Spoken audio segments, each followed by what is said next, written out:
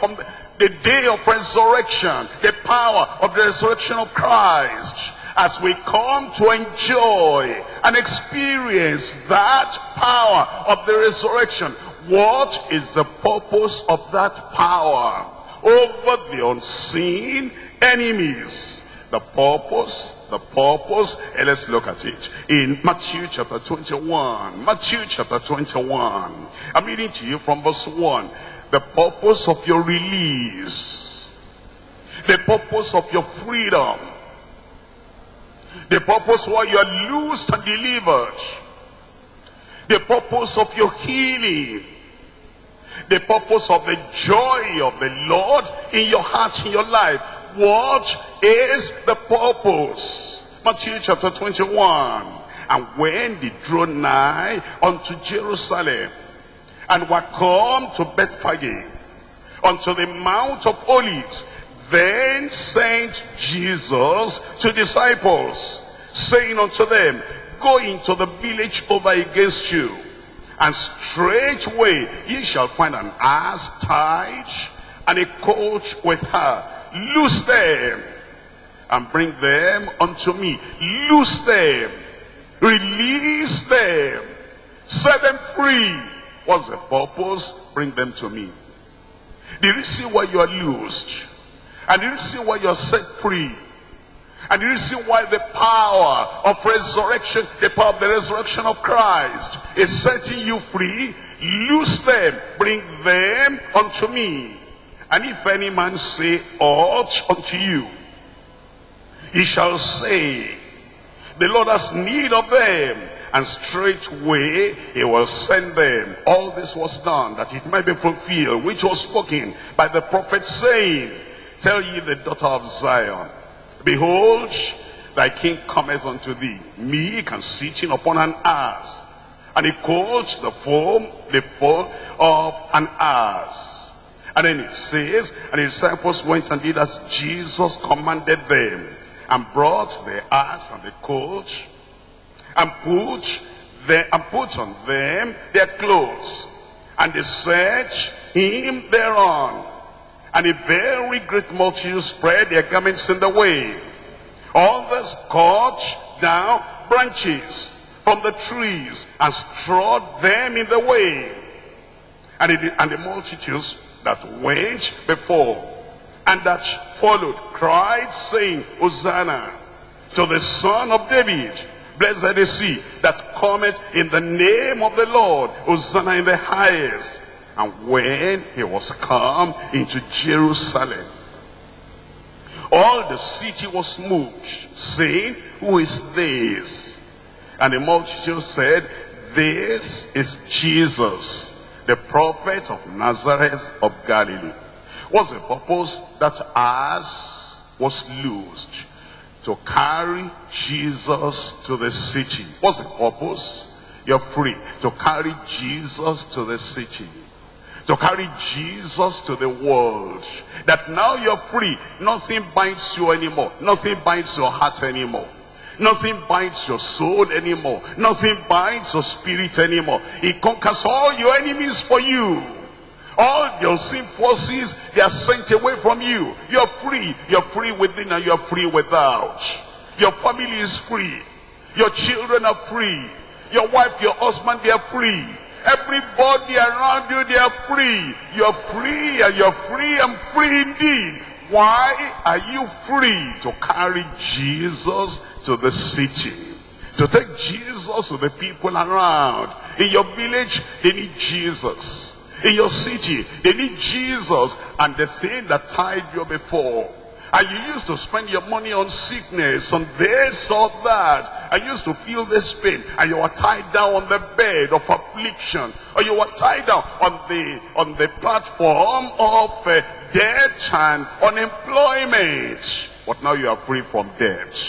You are free from unemployment. Or before you were tied to those enemies, you saw them in the dream, you saw them in the day, and you thought about them every time, and they were threatening you, and they said, you think you're going to make it in life? You think certificate is what it is? You think because you went to university, our children did not go to university, and then because you went, and because you are carrying paper in your hand, will make the paper useless in your hand. I'm telling you, they cannot do it anymore. That paper will become more than a paper. That one is going to become a ticket for employment. And you're going to get a good employment in Jesus' name.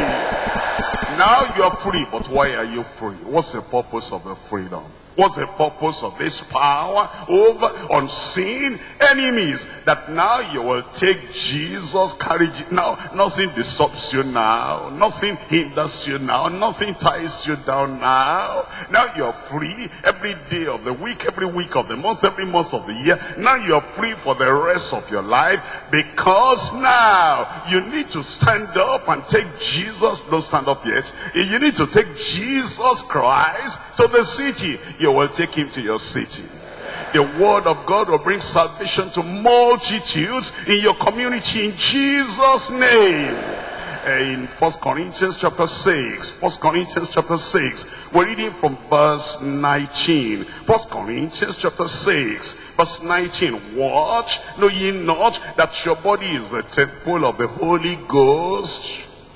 That your body is the temple of the Holy Ghost. You're no more a habitation of demons. You're no more a habitation of evil spirits.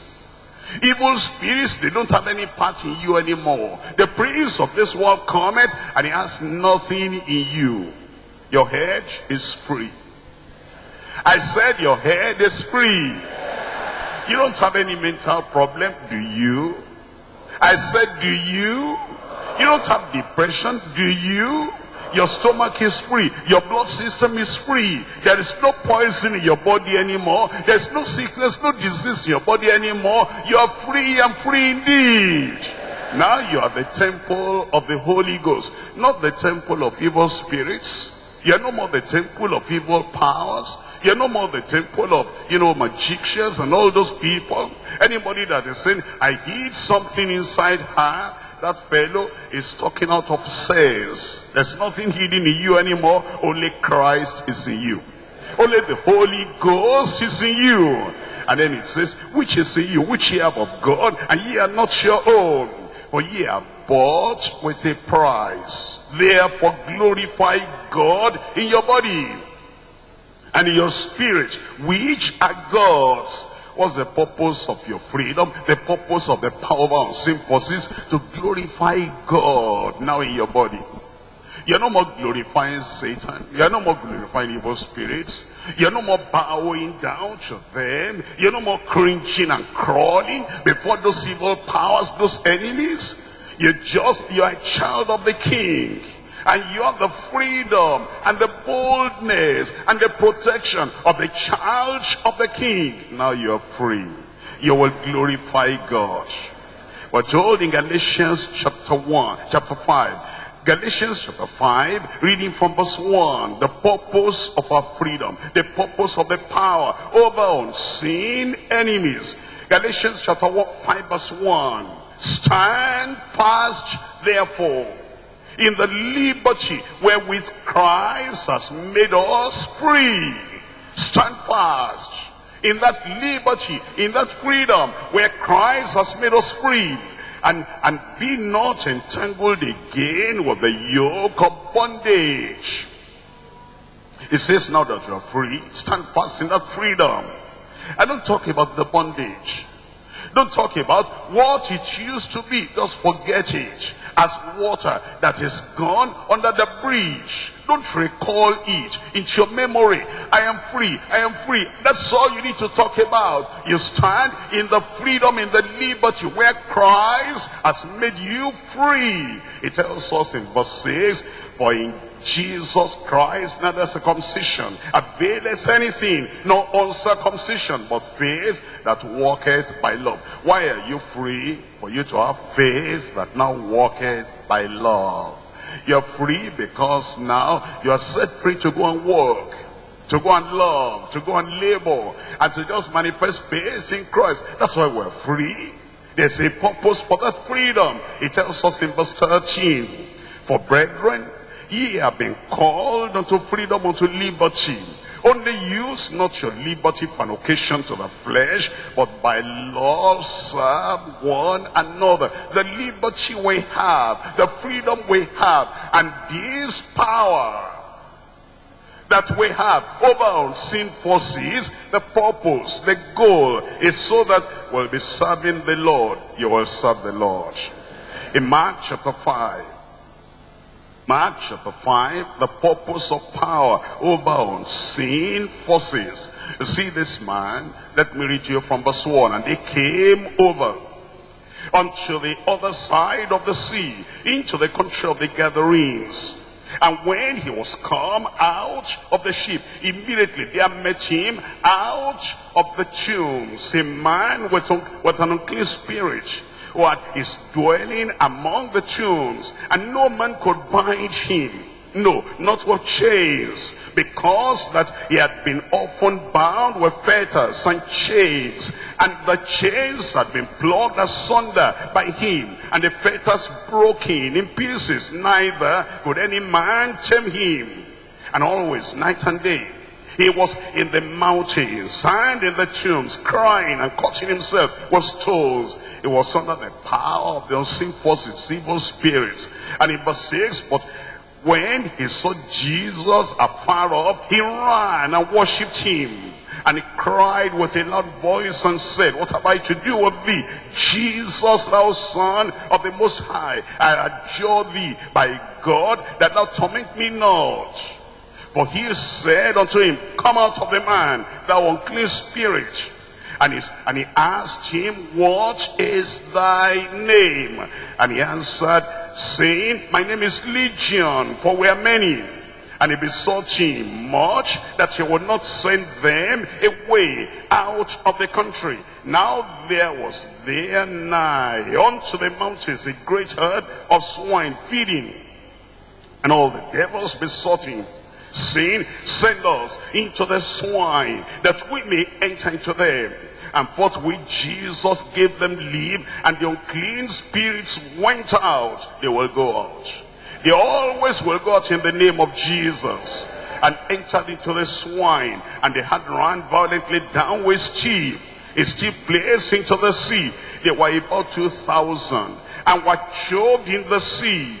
And they that fed the swine fled and told it in the city and in the country. And they went out to see what it was that was done. And they come to Jesus and see him that was possessed with the devil, and at the legion sitting and clothed and in his right mind. And they were afraid. And they that saw it told them how it befell to him that was possessed with the devil, and also concerning the swine. And they began to pray him to depart out of their courts. Verse 18. And when he was come into the ship, he that had been possessed with the devil prayed him, pleaded with him, that he might be with him. Now I am free, let me stay here. It's like when Peter said, let's build here 3 tabernacles, one for you, one for Moses, and one for Elijah. And then howbeit Jesus suffered him not, but says unto him, go home to thy friends and tell them. That's the purpose. That's the reason.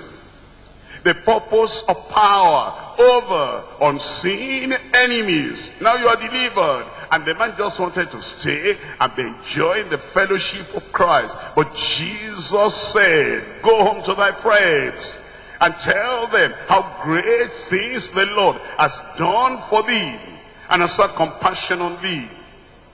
And he departed and began to publish it in Decapolis, how great things Jesus had done for him. And all men did marvel. When you tell them your story, they will marvel.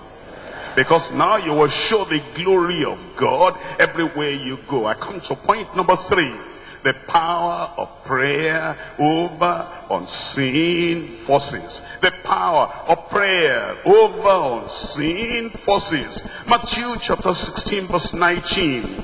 Matthew chapter 16 verse 19. And I will give unto thee the keys of the kingdom of heaven.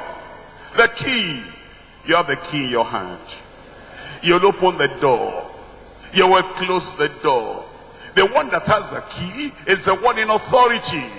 Jesus didn't say, I'll give the keys to Herod. There's a key in the hand of the believer that Herod the king does not have. He did not say, I'll give the key to Pilate. There is a key in the hand of the believer that the pilots of the world do not have. And Jesus did not say, I'll give the key unto the members of the Sanhedrin. There is a key. I'm sorry to say this, but I'll say, there's a key in the hand of the believer that the bishops and the archbishops that do not know Christ, that they do not have. You, the way you are today, because you know Christ, there's a key in your hand, there's an authority in your mouth, and what you command will be done by God in heaven in Jesus' name. There's a key you have that herbalists do not have. There's a key you have that the people of the world, they may go to any place in the world, they may go to the depths of the sea and go to the top of the mountain to think that they're going to get power. There's a key in your hand today that the people of the world, no matter where they've gone, into the depths, into the heights, a key you have that they do not have. I pray you'll use that key. And I will give unto thee the keys of the kingdom of heaven. And whatsoever, shout it aloud. Whatsoever thou shalt bind on earth shall be bound in heaven.